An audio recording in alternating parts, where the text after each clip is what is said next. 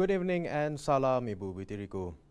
A second Chinese citizen have been confirmed killed in the Easter Sunday bombings in Sri Lanka.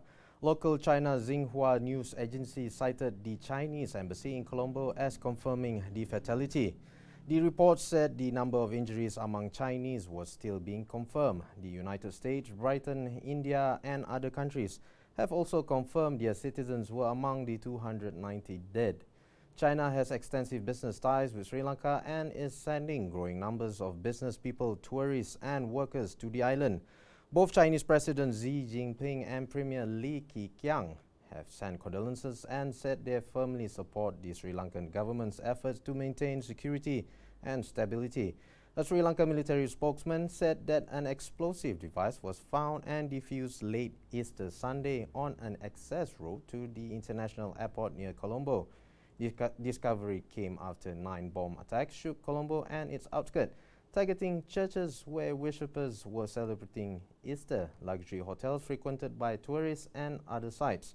Air Force Group Captain Gihan Seververentan said Monday that the authorities found a homemade pipe bomb filled with 50 kilograms of explosive on Sunday night in Adiambam Balama near the airport.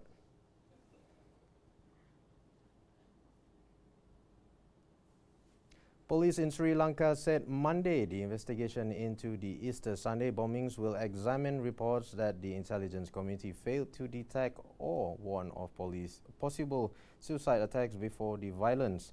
2 government ministers have alluded to intelligence failures, and Telecommunication Minister Harin Fernando tweeted on Twitter, some intelligence officers were aware of this incident.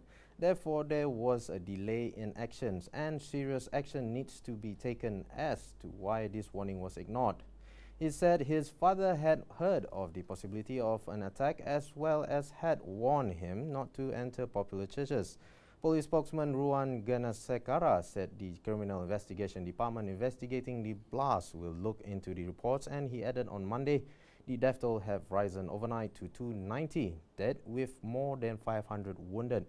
Defense Minister Ruan Jewardena previously described the blast as a terrorist attack by religious extremists, and police said 13 suspects were arrested, though there was no immediate claim of responsibility.